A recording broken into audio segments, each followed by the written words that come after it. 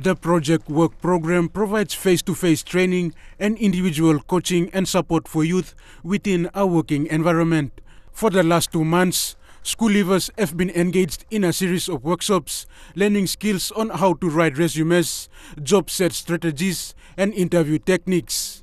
The workshop also include intensive one-on-one coaching from Kina Bank staff. The first batches of students were presented with certificates from the Kina Bank CEO today. The CEO was delighted to see the students doing so well after 2 months of training.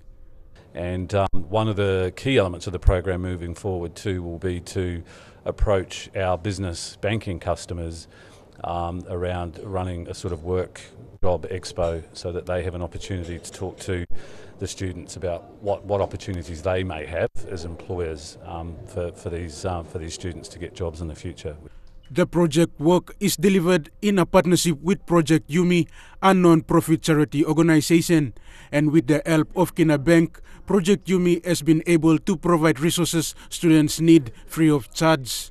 Project Yumi President Don Robinson said the partnership between Kina Bank and Project Yumi aim to ensure students have the right skills set to build their career.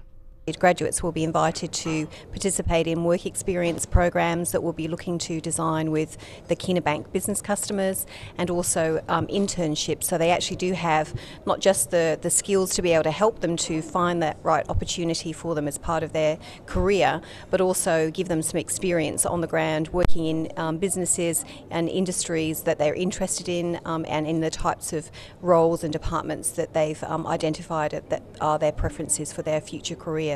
As the program is in its pilot phase, it is available to children of Kina Bank staff who have completed grade 10 and 12 in recognized schools and colleges.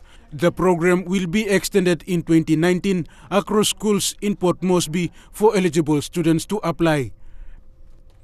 Rayon Lakingu, National MTV News.